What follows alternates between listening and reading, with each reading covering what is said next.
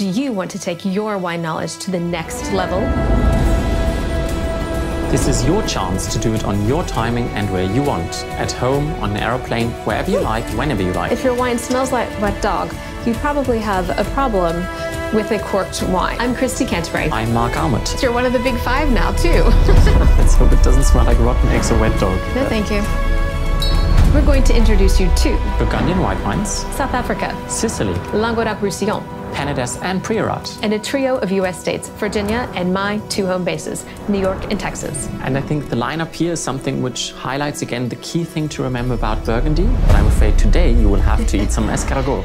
Join our colleagues and us in our WineMasters classes to learn how European grapevines were saved by a Texan. And how to sense whether your wine has a fault, and if so, whether you can do something about it. And milk in a decanter, I'm shocked. We've got to make it look good.